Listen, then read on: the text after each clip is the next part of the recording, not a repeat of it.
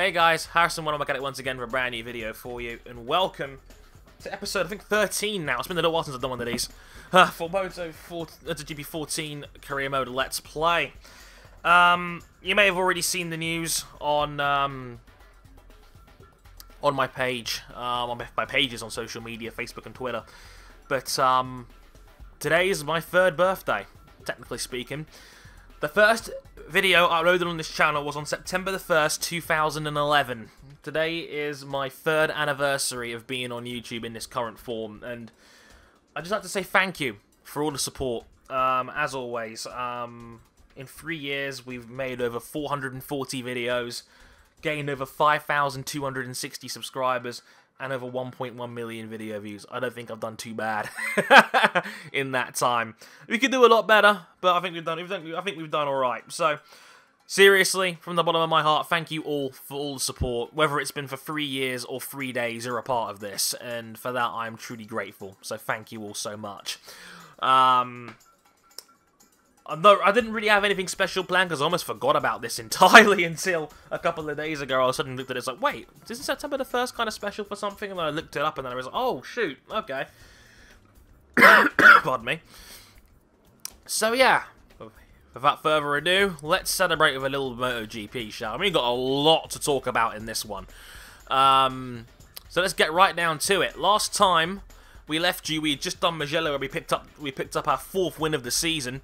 And for our 3rd consecutive on the bounce, and we're now going to head off to we actually chose to head to the Pons team, the Pons HP40 team, even though I know they're sponsored by someone else now, and they're now in yellow rather than white. Maybe they should ought to update that.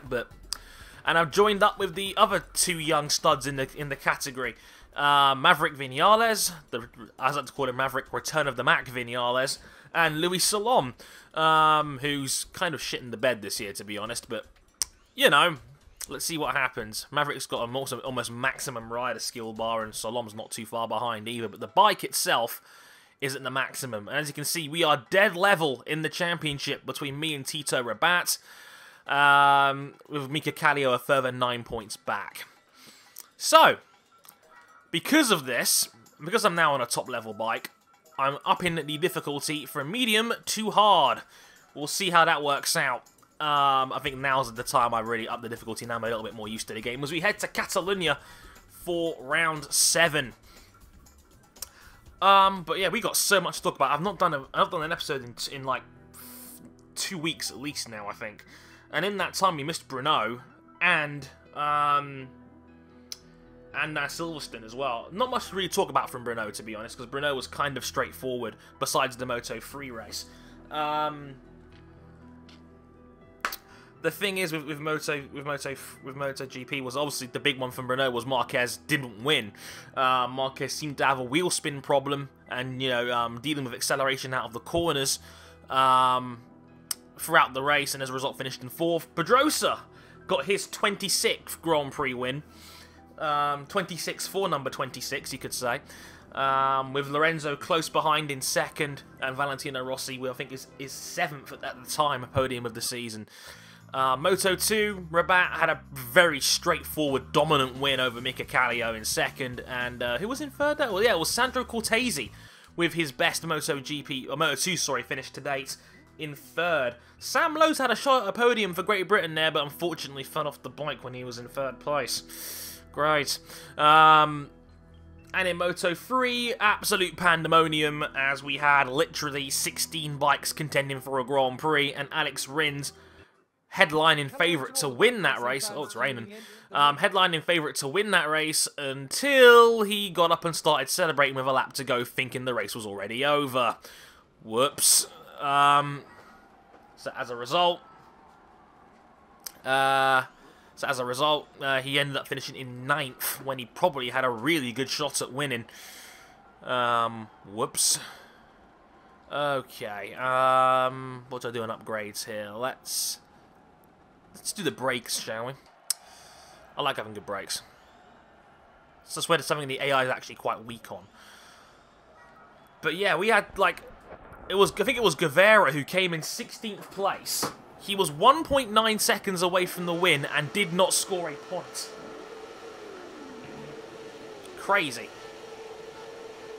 But let's see how this hard difficulty stacks up first. 6 laps of Catalunya in the rain. Should be interesting. As we pass Cito Pons. Axel Pons, I should say, sorry, his son. Cito's son, I should say. Baldassari back on his Grassini bike. Whoa, and down goes Nakagami. Not the first time I've said that this year.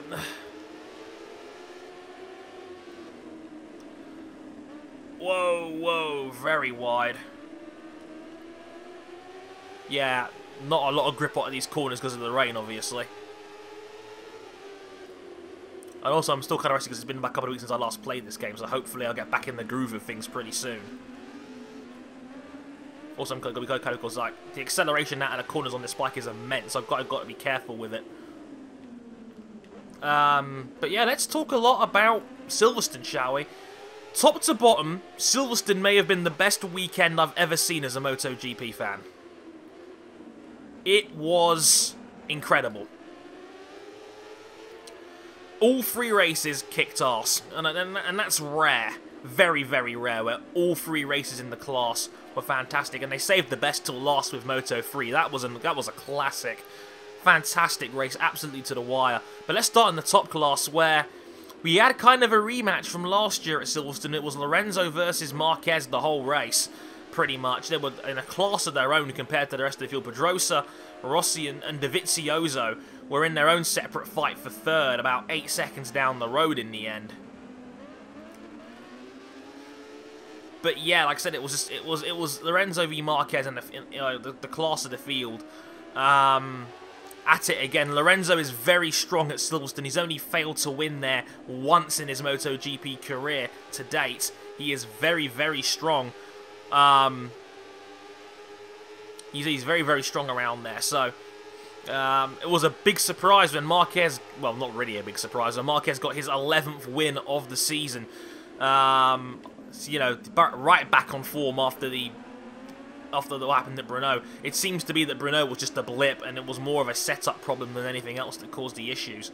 As we try and go down the inside of the Angelis, who's now in MotoGP with the forward team now. Colin's gone, but also I've got to give him. I mean, Marquez won the race with a aggressive, but I think it was a very hard but fair move on Lorenzo with 2 laps to go.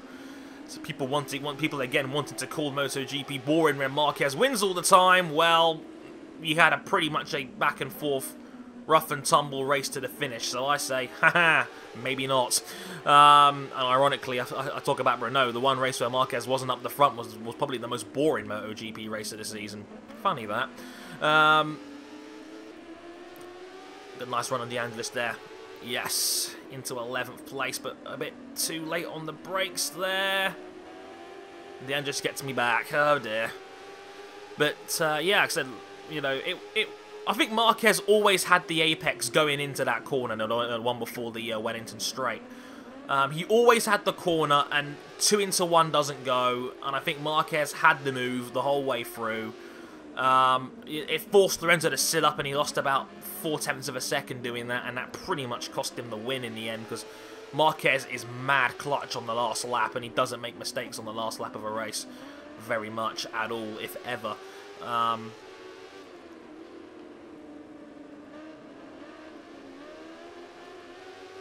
So, you know, it was one of those things where, you know, it was a hard but a fair move, as Julian Ryder quite rightly pointed out, in my opinion.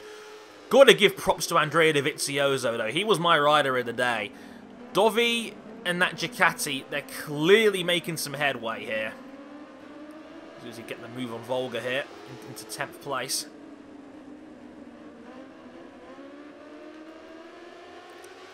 But still concentrate a little bit here. Volga's going back the long way around, but I've shut him off there.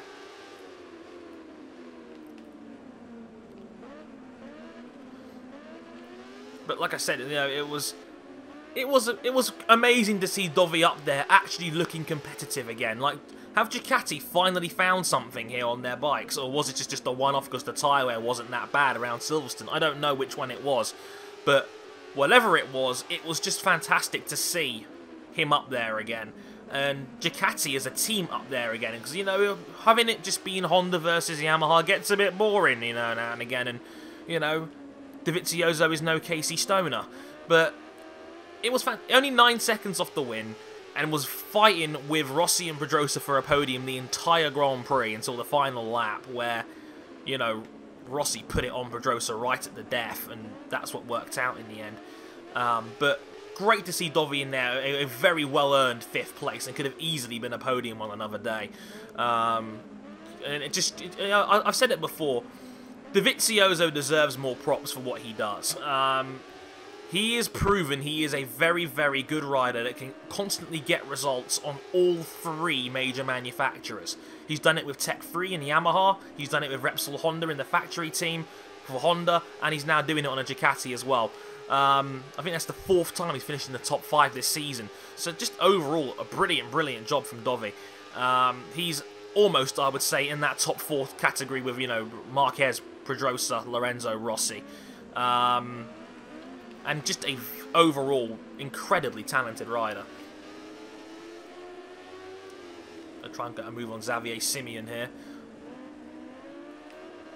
Looks like we're going about the same pace here as the other guys in the midfield here.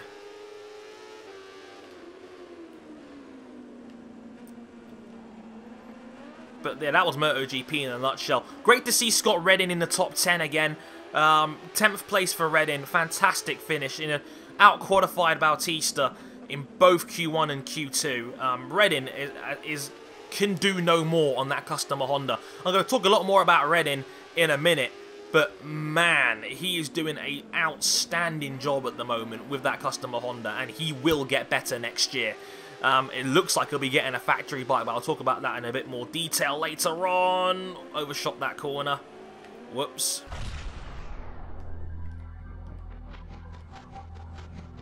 Badly overshot that corner.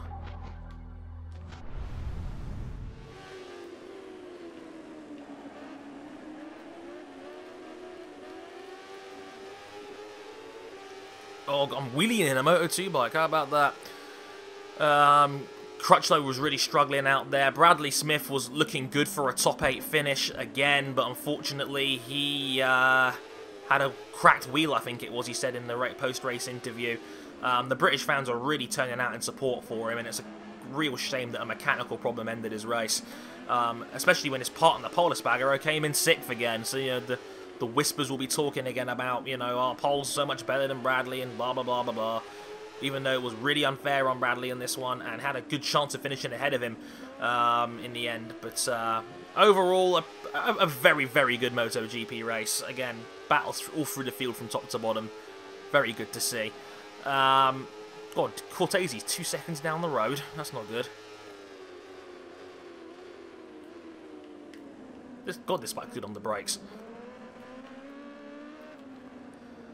Yeah, let's talk about Moto2 a little bit as well. And in Moto2, we had a very, very top-to-bottom race from start to finish. It was very interesting because Kallio got the early advantage, despite Zarco's pole. Kallio broke off a bit of an advantage after, you know, guys like Zarco, Rabat, and Viñales was up there, Volga was up there, Corsi was up there. They were all fighting for position, but Kallio broke off an advantage. But in the second half of the race, Rabat got to the front of the pack, and Rabat started chasing Kallio down. And Rabat put in a couple of monster laps. And as a result of that,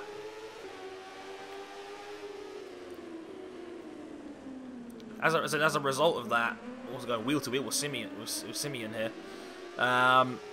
As a result of that, you know, Rabat chased Kallio down and had a great scrap with him all the way to the line, but it was Rabat that got his 6th win of the season. And that, I think, was the best ride of Tito's career. Came through the pack, dealt with all the drama of all these bikes around him, like Viñales, Zarco, Volga, Corsi, etc. Dealt with it very, very well. Got the pace down. Set the fastest lap of the Grand Prix with like 4 laps to go, which was ridiculous. Got to the back of Kallio, out-muscled him, and won. And, you know, Viñales was right there in 3rd again. Viñales, another brilliant performance from Maverick. He's more than ready for the top class, in my opinion.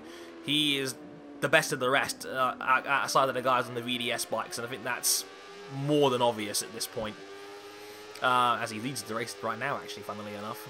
Tom Luthi up there in 3rd. That's kind of weird. Shame about Agata not making it. He crashed on lap 1, even though he got a monster start from 19th. Kept going and was lapping the same pace as the leaders after the crash, which just makes it all the more unfortunate because Agata's very, very good. We all know that. Anyone who watches Moto2 knows that Agata is one of the best guys in the field and probably deserves a top end seat, but isn't going to get it more than likely because Dorna are very high on Johan Zarco. They want a French rider in the top class, you know, for marketing purposes. So Zarco apparently is getting a lot of interest. And Zarco, I think, is a very good rider. I just don't think he's in that same tier as Viñales, you know, or Agata, for example, or even Corsi, for instance. Which is kind of a shame, to be honest. Also, speaking of Corsi, another shame was with him when Volga pretty much low-sided it going into a hairpin bend. And as a result, he collected Corsi underneath him. It was similar to when Rossi did it to Casey Stoner at Jerez a couple of years ago. And as a result, Corsi apparently broke his arm, and now it looks like he'll be out for about 2 races, which is really unfortunate that Volga's done goof. Has put Corsi on the shelf for a month, which is a shame really, because Corsi's a very, very good rider. Trying my best to catch up here to this next pack, and I'm starting to get the bike down now at last, but looks like I've left it too late.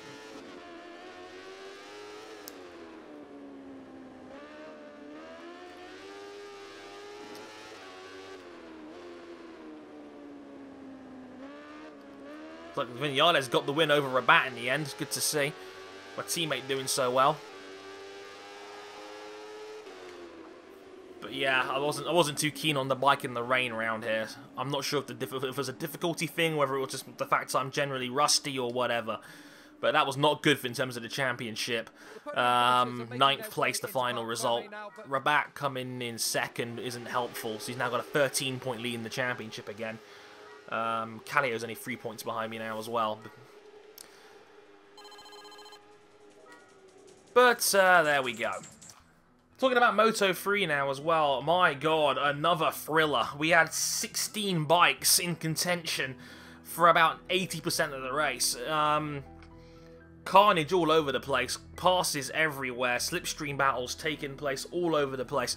Silverstone is such a fast track in bike racing terms that you can slipstream on the smaller bikes everywhere, which made passing and all that just insane. So, you know, as a result, we had all kinds of crazy shenanigans all up through the field. Eventually a top 4 broke out, and the top 4 was Enna Bastianini, the 16-year-old. It was going off to Assen next, which should be very, very good because I love Assen in this game. The top 4 was Enna Bastianini, the 2 Galicia bikes of Alex Rins and Alex Marquez, and Miguel Oliveira, the Portuguese, on the Mahindra, which was a bit of a surprise to see him that far up the field. But those 4 broke out, and eventually it was just 1/10 of a second that covered them all over the line. But it was Alex Rins who took the long way around the final corner, with Marquez digging in on the inside, getting a brilliant draft out of that last turn. But Rins won by 30. It was 11 thousandths of a second, which is about 4 inches, roughly. The width of a tyre, I would say, compared to that and the rim over Marquez, who came in 2nd. Enna Bastianini with a very, very impressive performance in 3rd, and Miguel Oliveira in 4th. Apparently Oliveira might be on the way to Red Bull KTM next year, because I think KTM have kind of already admitted that Jack Miller's on the way out. It looks like Miller's going straight to MotoGP next year on an open class LCR Honda, a production Honda, the same bike that Scott Redding's on right now, in case you're curious about that. So it looks like Red Bull KTM are going to bring in who is it now? They're going to bring in Miguel Oliveira and Brad Binder. I'm hearing are the 2 guys they're going to bring in to replace them. And Red Bull KTM are going to run 3 bikes next year alongside Karel Haneker, the 2013 Red Bull Rookies champion. So that, again, that's a solid team, but I think that's a lot of mediocre there. I don't see any elite guys standing out. But the good thing about that, though, is that it looks like the top 3 in the championship are probably all going to move up next year, which I guess is kind of a blessing in disguise. Mainly because, by the looks of it, it looks like Alex Marquez is going to Mark VD. Actually, it was confirmed today that Alex Marquez is moving up to Moto2 next year and joining the Mark VDS team. So it looks like Mark VDS are going to run 3 bikes next year, or they're cutting Kallio. I don't think they're going to cut Kallio because he's very solid and experienced and a good guy to have in a team. So I don't see why they'd ever get rid of Kallio, to be honest. Oh, it's like so much nicer now it's dry.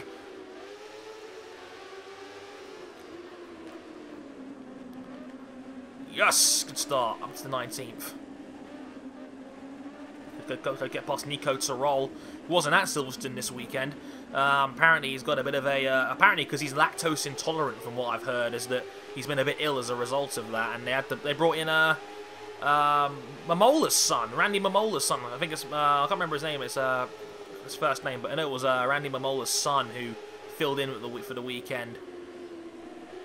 Didn't quite see him up there, unfortunately, but that's a shame. Next up on the list is Jordi Torres, as I like to call him, Mr. Sideways Glance. If you ever subscribe to MotoGP's YouTube channel, like, Jordi Torres always does something funny. Like, at this race, I remember he put an L plate on the back of Mamola's helmet, which I thought was hilarious, on the Aspar team there. So, always a fun laugh, Jordi Torres, one of the funniest guys in motorsport, for sure. Torres is hilarious. But yeah, let's talk about Alex Marquez. I mean, it's also strongly hinted that it looks like on the way up could also be Alex Rins from the Galicia team as well, because I'm hearing strong rumours that Alex Rins is going to the Pons team next year. So Pons might run 3 bikes next year as well, unless Luis Salom gets moved on, or unless Maverick Vinales goes to Suzuki, which is becoming, again, increasingly likely. So if Vinales comes out, it'll be Salom and Alex Rins next year. Ironically, the 2 guys that didn't win the Moto3 Championship last year, while the guy who did could very well be in MotoGP next year at the age of 20. Crazy. Whoa, coming at the inside of Thomas Luthi. Luti's a very defensive dude, so it's hard to pass, so that was quite good. What's Cortese doing in 3rd, anyway?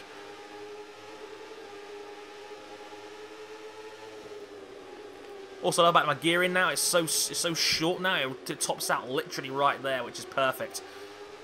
A little bit on the grassy side. No, Luthi!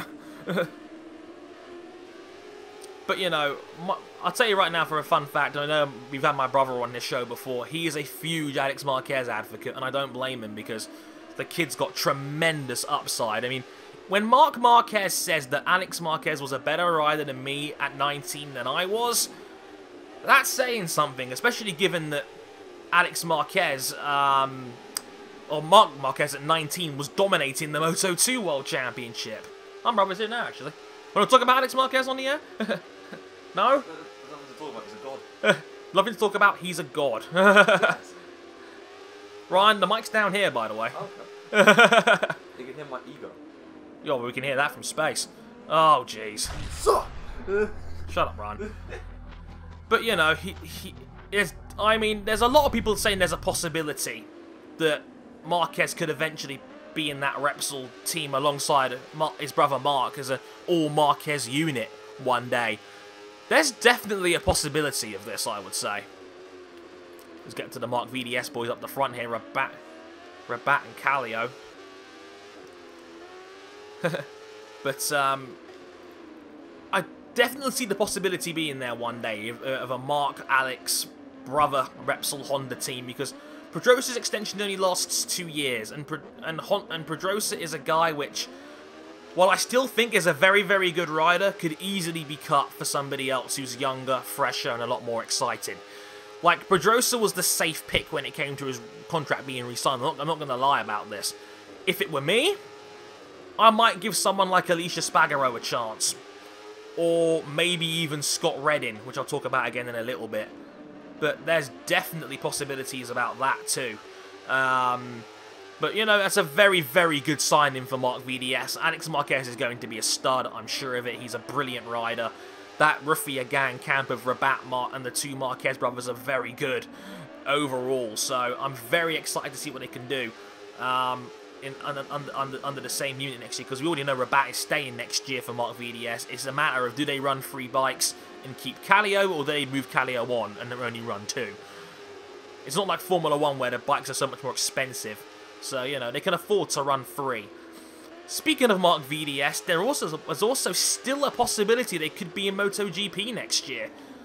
The talk's been ongoing, and it's to do with Scott Redding and Gresini, because Gresini, the team that sponsors Scott Redding, and the team that also hold Alvaro Bautista, looks like they can no longer afford to run the factory Honda bike that they have. And as a result, it looks like Gresini are going to be running Aprilias next year.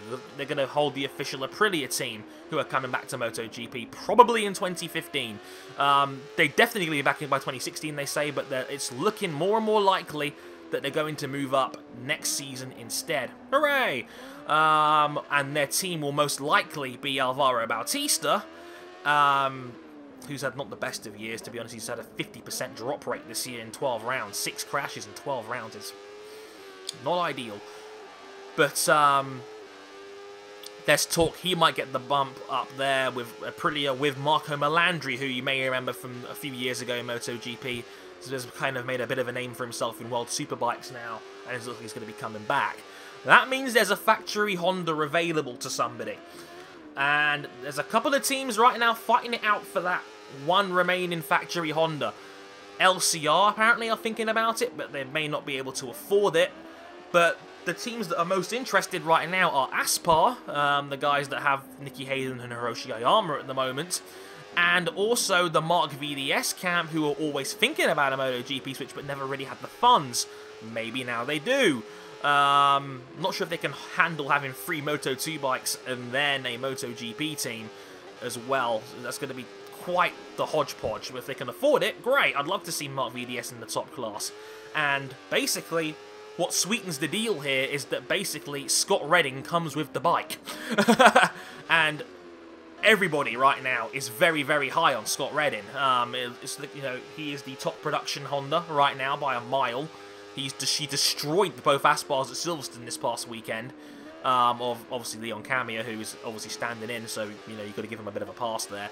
And Hiroshi Ayama, who has never really gone anywhere in his top class career. But basically, let's put it to you this way: the deal of take our factory Honda, and bring Scott Redding with you is a bit like saying, you know what? Yes, you can have sex with Mila Kunis, but as long as you throw in Jennifer Lawrence at the same time.